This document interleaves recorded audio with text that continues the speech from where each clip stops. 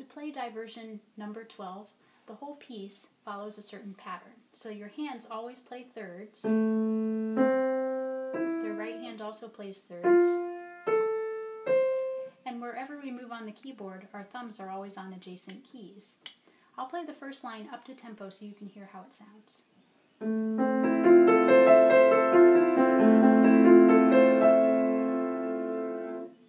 Now I will play that line in slow motion. So we start with 5 on A and play thirds.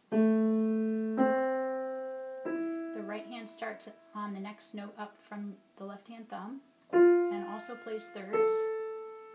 Cross over a third above where you just played and then go back down. And then back up.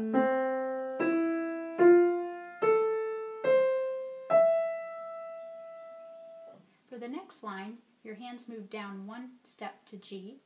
Notice again that thumbs are on adjacent keys, and I'm playing thirds.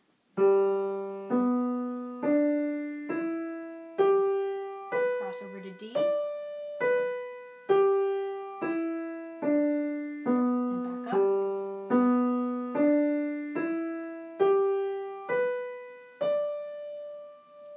The third line is just like the first line, so I move back to A.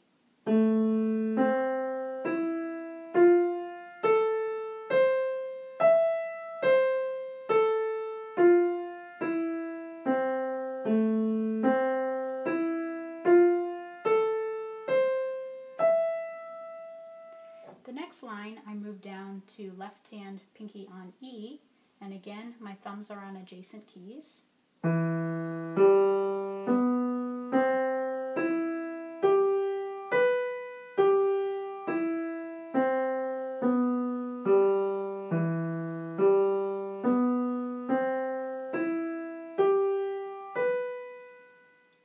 For the last line, we have a shorter pattern that starts again on A with our thumbs on adjacent keys.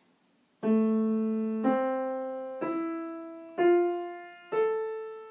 an octave, A. Up an octave, A.